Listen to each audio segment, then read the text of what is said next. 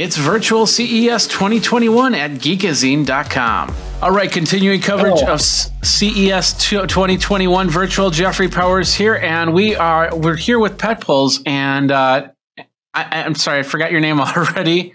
There's a lot of people here, so Andrew Gill. Andrew Gill. Okay, so yes. And you have Petpuls, and what is Petpuls? Oh, Peppers. By the way, I'm Andrew Gill. I'm a CEO for Global Operations. And then I'm just here. I'm very happy to be here. Peppers is AI-powered smart dog collar that tells you how your dog feels. Using voice technology, and then Peppers actually detects and then tracks and analyze 5 different emotional state of the dog, like a dog when dog is happy and sad and anxious and relaxed. So combined with this activity tracker and rest tracker, actually Peppers device help dog owners to understand better and manage their dog's emotional and physical well-being. Okay. So how does that work? Okay. Here's a thing. Dogs, we do have a device in here. This is a Peppers device. And then this device will be worn by the dog around the neck. And then when dog barks, those barking sound will be recorded in this device. And then this device is connected with the home Wi-Fi and then send those voice files to our main server. And our main server, we have our own unique Peppers voice recognition algorithm. Based on the 10K bark samples, and then 5 different breeds and all age differences and weights and heights, different physical differences. And based on that data, and then we create a unique algorithm. So with that algorithm, those dogs files, voices, will analyze and then come back to application of the dog owner's cell phone with 5 different emotional status. As I mentioned, sad, happy, and angry, and anxious, and relaxed. So in real time, dog owners will realize that how their dog feels when they bark. And then actually with that information, dog owners can make the effective and better actions toward dog. Okay. Yeah, so if they know if they're anxious, then there might be, fireworks going on in the background, and then they know that they're anxious, or and so they can soothe them, give them treats, or make an area more comfortable for them. That's correct. And then also, if I may share some of the stories, then one story that actually that we collect from our current users saying that, in Korea, dog owners usually, leaves home for work, and then dogs are behind at home. And then the house, the living environment is that, people are living in kind of small apartment complexes, right? Yeah. So dog owner actually left home, leaving the dog behind. And then all of a sudden, there is an emotional status come through her application and cell phone. And usually it's like a short bark, and then it didn't kind of last for a long time. But at certain time, at that particular time, the voice analysis comes to an app like more than 10 minutes, like 15 minutes continuously.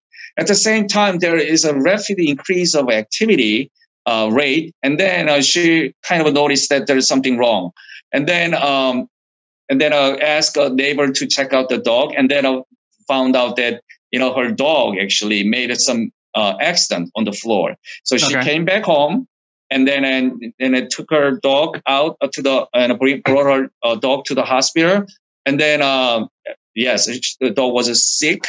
And then, later on, and at the end of the story, the dog was fine. But in this case, this kind of device really become really meaningful for the dog owners, sometimes saving the life. And then, and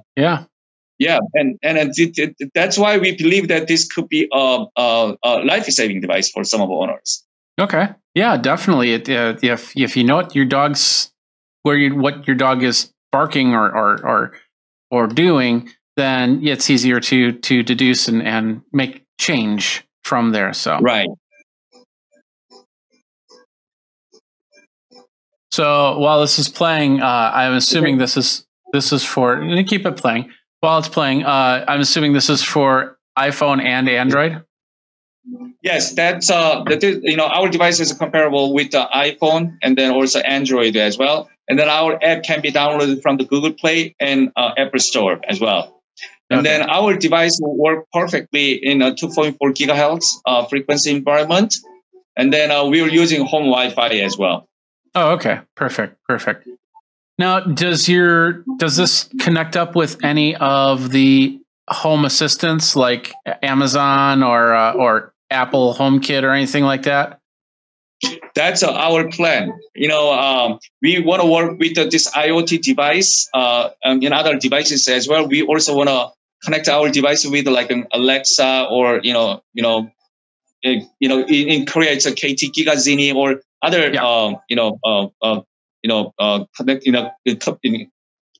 connection devices as well. So that's our project in the near future. Okay, perfect. Yeah, because I could see this. You were talking about the situation where the dog was barking and the neighbor had to come in. If there was a situation, it could all be automated at that point. So if the dog is barking and the neighbor texts you and says, "Hey, there's something going on with your dog," you push a button that lets them in the house. They can deal with they can take a look at the dog and see what's going on, and then maybe report back to you. So it's just a little bit more automation on there. So I like this a lot. It's for dogs. Is it for any other pets or just dogs? Well, unfortunately, it's all about dogs. Not yet. We are not able to get the cats yet, but it's all about the dogs. That's too bad because I want to find out what my cat's thinking. Probably that's gonna be the next project then for us. yeah, definitely. So, and you got a lot of cat cafes there, so you could that's correct. Yes, get a lot of data off that. So you're gonna show us how the app works here now. Right, that's correct. Why don't you open our app? It was downloaded, and then we will show you that that's the main page that you will see. Okay, and then whose dog is that? It's a Cha-Cha. That's one of our current users' dog. But it was created for profile, but we empty all the data in here. There's nothing in there. So why don't you go to main profile page? So that's the first page that you see when you open this app. And then current condition is normal, whatnot. But if you go down to the bottom, there is 3 boxes there. There's a rest box, there is activity, and emotions. So I'm just going to show you some demo on emotions. So go to the emotion. Okay, here you go. There is no data is available because there is no barking sound actually was transferred or collected and transferred and analyzed. So that's what we're going to do here today. Okay. All right. Let's play some barking sound here. Ruff, ruff, ruff. That was me, by the way.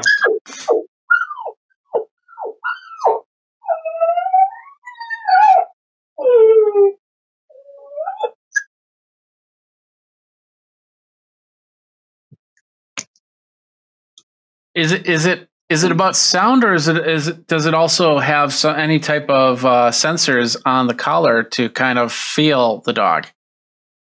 We only right now it's only activity tracker and rest tracker. So rest tracker is basically based on everything is based on rest tracker, and the emotions are based on our dog's barking sound. And activity tracker actually based on the dog's body movement. Of course, in the near future, we want to put in some sort of heart rate checker to kind of monitor the general health of the dog as well. And then hopefully, and other features. Those are features are out there already, like a GPS, dog GPS trackers. So, but right now we're focusing on the dog's voice. And then, as you might understand, dog's fight is heavy. It's a lot, and then it takes a lot of energy, and then energy to transfer. So everything is kind of connected. So right now we're focusing on the voice alone. Yeah, that's why I was asking. That was why I was asking about the voice, because then my next question is, wouldn't you get a little bit of false positives? Maybe you're in a small area where there's a lot of dogs, and then the dog next door is barking really loud. Would that affect your dog's tracker? Right. I think that's a good question. But we set the distance. So this device is here, and then this will be placed around the dog's neck, and then from here, this device to dog's mouth, we kind of give the numbers, so within certain radius, we are seeing that right now, what in Asian context, like 30 to 35 centimeters would be ideal. So in that radius, voice will be collected most effectively. So beyond that radius, like a human voice or a car honking sound, or other voices, other dogs' voices beyond that radius, considered to be as a noise in basically our main server. And then our algorithm kind of separate them as a noise and then disregard them. So only the voices collected within that noise will be collected and analyzed at current system. Okay. So I get the idea. And so let's talk a little bit about, is it out yet? Or are you? Yeah, it's out. That's why we are just, okay, why don't you play? Yes. Push the button. Well, I think we got the idea here. So, let's talk about price and availability. Price and where people can get this. Right. This price is $99 for our device. It comes with orange color strap, and then it's a small size strap. But if they want to have a longer size strap, and then it could with the device, it's $108. And then people can buy this device from our website, www.petpuls.net. Okay. Is there any? The collar hooks up to the Wi-Fi, so there's no subscription model to this, is there? It's not a subscription model. It's just a direct purchase of the device. Okay, so you purchase the device, connect it up to your home Wi-Fi. Can you connect it up to more than one Wi-Fi? Actually, this device is only connected to one Wi-Fi. If you want to do another Wi-Fi, then you need to do the provisioning again. Because what is happening is through application, this device and home Wi-Fi and app together need to be connected. Okay. Well, the reason why I was asking that is if your Wi-Fi goes down, maybe you can connect up to the neighbor's Wi-Fi, or dogs find a way to get out of houses, and they seem to go in patterns that, they'll find another house. So if you have a friend that the collar connect up to the other Wi-Fi, then you might be able to find your dog. So that's where I was going with that. But that's not a big deal. It's just one of those things I was thinking out loud. So right. So all right. So what was the website once again? It's a www.petpuls, PETPULS.net. Petpuls, PETPULS.net, and you can get the collar system. So, all right, perfect. Well, thank you very much for your time, and I appreciate coming on. You're in Seoul, aren't you? Yes, we are in Seoul. Yes. Okay. How's the weather there in Korea? I miss it. Wow. Last couple of days, I'm probably saying that more than a week, we really kind of experienced like the Siberian winter. So it was very cold last week. Yes. Oh, you missed them. Okay. No, I'm not. No, I'm not missing it. It's cold here, so it's all good. So. Right. Probably it's not the time that you want to come to Seoul right now. It's pretty cold.